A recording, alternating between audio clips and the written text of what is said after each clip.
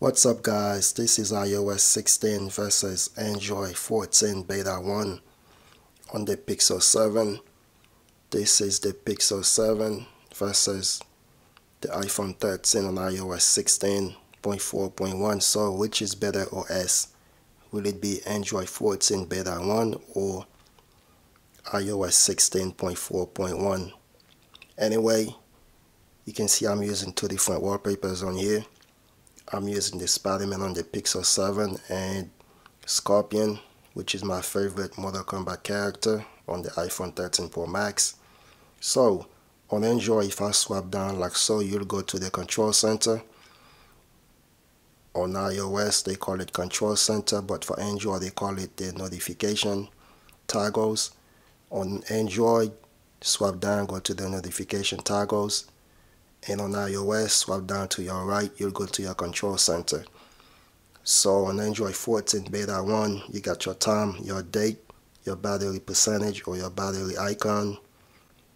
You got Bluetooth, do not disturb, flashlight, battery saver, wallet, auto rotate, or airplane mode.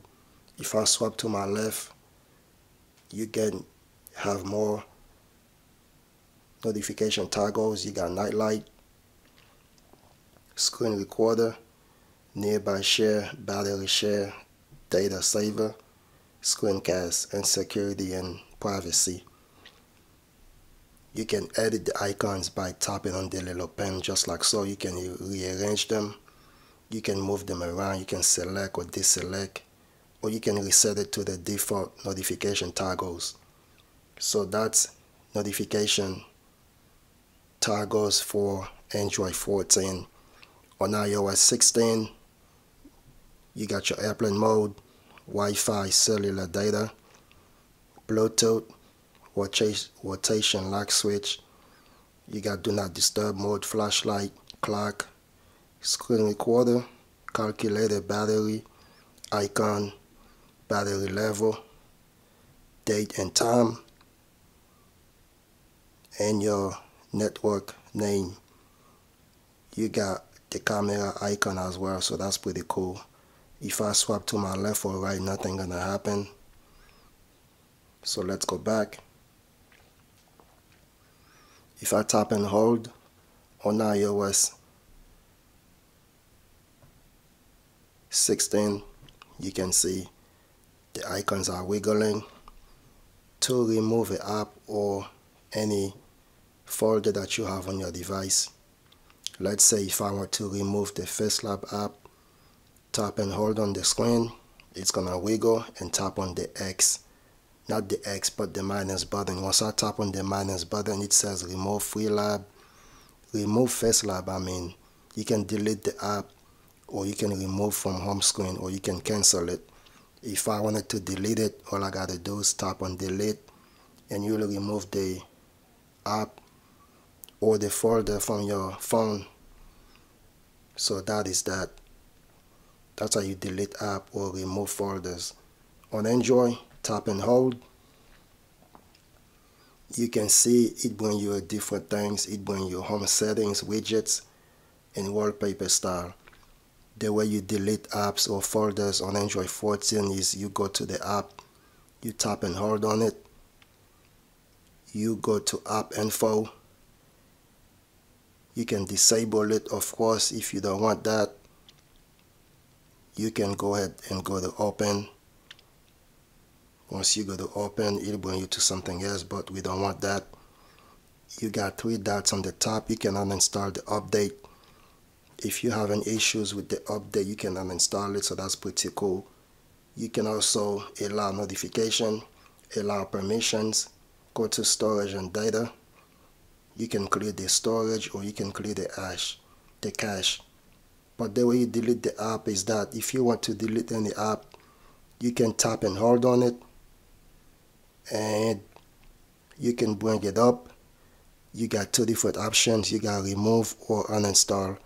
If you want to uninstall it, drag it to uninstall, and it'll bring you two different options. Do you want to uninstall this app? Tap on cancel or OK. If you tap on OK, you're gonna uninstall the app. So That's how you uninstall an app on Android 14. Again, on iOS, you tap and hold on it, and it's gonna wiggle. Tap on the minus button. You can delete, remove, or cancel. On Android, tap and hold on any app, go to uninstall. There's another way to do it. On Android, go to settings, go to apps, and when you go to apps, go to see all apps, and you can click on any apps that you want, and you can tap on uninstall on the top, just like so. So there you have it. If I tap and hold on the home screen on iOS or on Android 14, you can see you got two different options. On Android, you can change the wallpapers like so. On iOS, you gotta go to settings. And when you go to settings, you gotta go to wallpapers, just like so. And you can customize the wallpaper that you want. If you want to add a new wallpaper, you can tap on add a new wallpaper at the bottom, and you can choose different wallpapers that you wish to add. You can choose from your photo shuffle, emojis, weather, astronomy, or color. You can choose different home settings, of course. iOS 16 allows you to choose different home settings, and once you see the one you like, tap on set as current, and that's how you choose the home screen that you want. You can see I am using the scorpion wallpaper, right? If I want to change it to something else, go to the wallpaper and tap on as current, and boom shakalaka, I just change it like so. If I want to change it back to what I had before, go to it and tap on set as current, and boom. So for Android, you can choose any wallpaper you want by click on change wallpapers. You can choose from feathers, live bloom, living universe, community lens. You got different options. If I wanted to change it to a feathers, tap on that circle like so, and choose the wallpaper I want. Once I tap on it, it should bring me the options. There you go. And on the top right, it says set as wallpaper, and I would just tap on it. You can choose the lock screen only or home screen. So notification on iOS 16, this is what they look like. Once you swap to your top left, you get your notification. On Android, swap down like so, and this is what the notification look like on Android 14 beta 1. If there's any notification that you want more information about, tap and hold on it, and it's gonna enlarge it or prolong it. Tap on the arrow. If I swap to my right or left, it's gonna carry the notification, of course. If I tap and hold on it, it's gonna bring you more settings.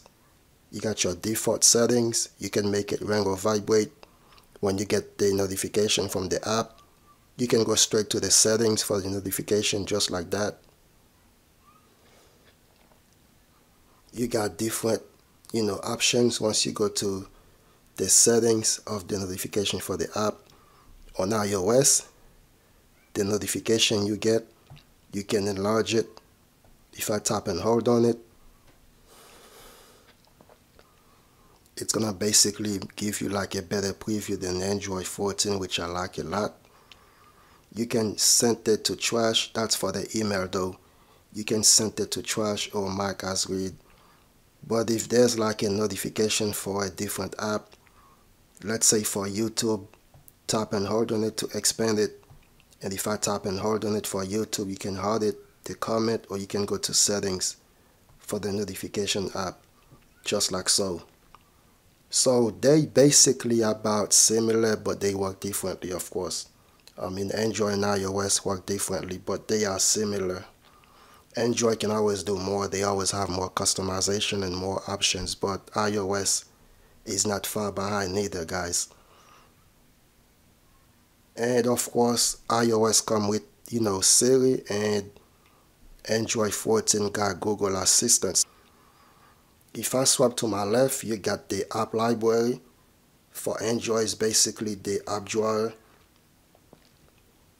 For Android's app drawer, if I swipe up, you go to the app drawer. You can search for any app that you want. Let's say if I want to search for Facebook on both devices. So guys, that's iOS 16 versus Android 14 beta 1. Which OS do you prefer, Android 14 or iOS 16? That's it. Thumbs up, leave a comment, and I'm out. Peace.